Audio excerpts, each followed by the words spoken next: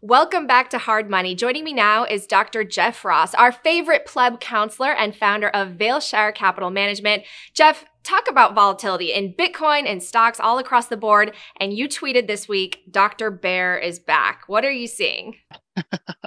Well, thanks for having me back on the show, Natalie. So what am I seeing? The markets have been looking pretty impressive over the last couple of months. Basically, they bottomed in mid-June, and then we had a hard rally for about 2 months. In the equities markets, Bitcoin also rallied. It's still up about 20% from its lows. But the data still looks really ugly. The macro data is still pointing to a serious recession coming. I look at things like what is the treasury yield looking like? What's the yield curve doing? It is still suggesting, to me at least, that a serious recession is inevitable, not necessarily imminent, but inevitable. And so at some point that's coming. And when I look at other things like how is the consumer doing? How are small businesses doing? Are businesses hiring right now? Are they freezing? Are they laying off people?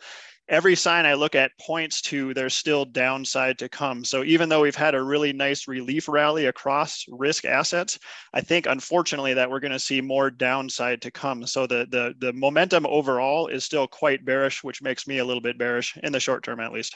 Well, something you mentioned on Twitter this week that you're watching is nearly 25% of US businesses are, quote, zombie companies, unable to even afford the interest payments on their debt.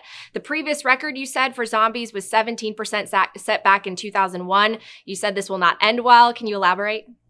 Sure. So I want to give credit first. That chart came from Stansberry Research, so good work by them to do that. Basically, what that's saying is in the Russell 3000, so the top 3,000 companies in the U.S., 25% of them are not even able to service their debt currently. And so what they're relying on is constantly rolling over their debt and having creditors who are willing to allow them to roll over debt.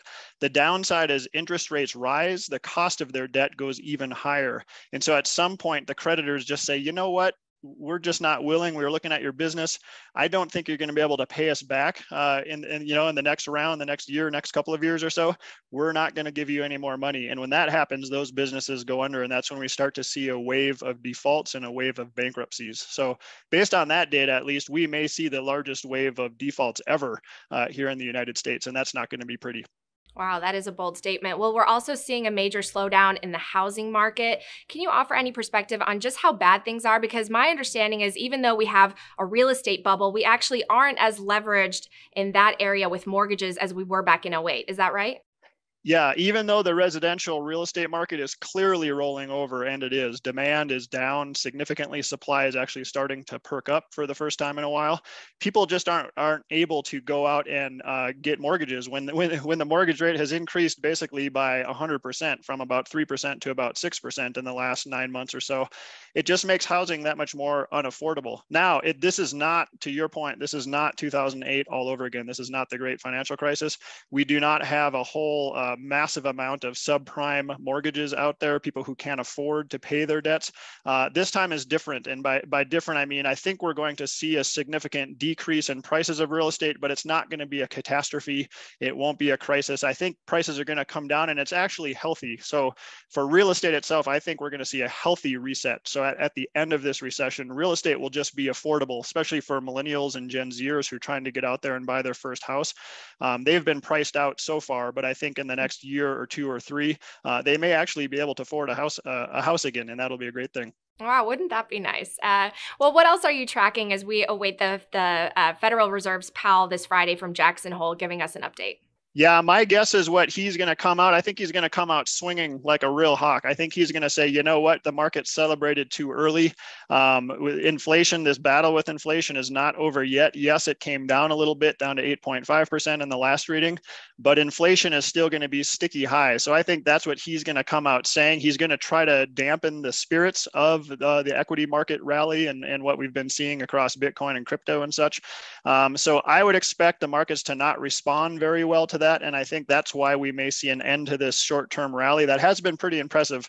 But I think when he comes out and emphasizes to Americans that, look, we have a long ways to go, we're still going to be raising rates significantly. He may even hint that, you know what, we may need to raise the federal funds rate another 75 bips. So it'd go up from about 2.5% up to 3.25%. And right now, by the way, what I'm watching, the 2-year Treasury yield, that usually acts as the governor or a cap for what the federal funds rate can do.